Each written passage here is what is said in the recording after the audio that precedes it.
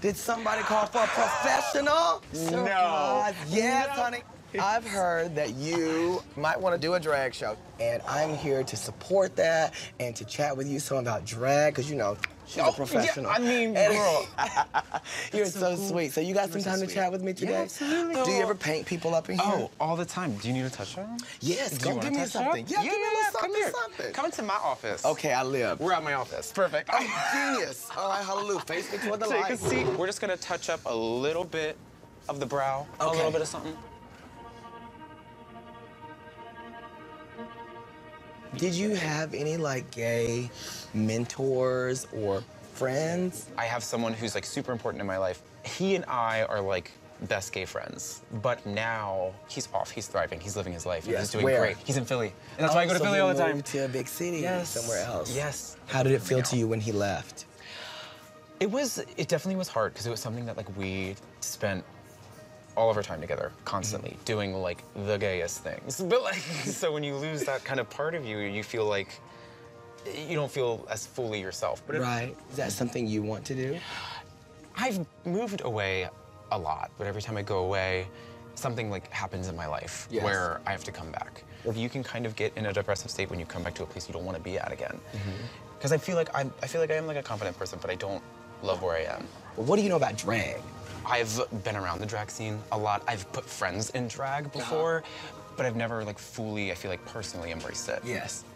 One thing that I love in being a drag entertainer and an artist is that we carry a certain level of confidence with us that hopefully is infectious and it inspires other people to feel the same. Before you roll out of this town again, I want you to feel like you have a purpose in every space you're in. Drag is about empowerment.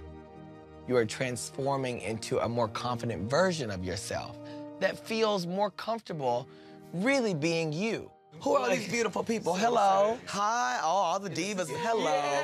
I'm Shangela. Hello. Nice to meet you. I'm Hunter's cousin from the big city. Yeah. I have a feeling y'all be in here doing 5, 6, 7, 8 twirls. Okay, look. We're gonna wait. Okay, so before I go, we gotta do a strut off, okay? Come on, Beyonce. Okay, get in here. Okay, come on, here we go. I'm gonna start it off, okay? Wait. I'm first fish. Okay, ready? I'm gonna start, and I'm gonna give y'all all the music, okay? Ready? 5, 6, 7, you gotta go. Boom, cha, dum, ka, ka, Ooh, I did an extra, ga, kum, go, ka, kum, da, go, da, go, ga, boom, cha, da, ka, kum, ga, boom. And baby, I want you to get full body, though. Get my whole body. You got my whole body? Because I'm strutting, okay? I want this whole walk, like bam, bam, shum, whop. 6, 7, it's Hunter walk. Sunkin, ka, boom, oh, you better do it.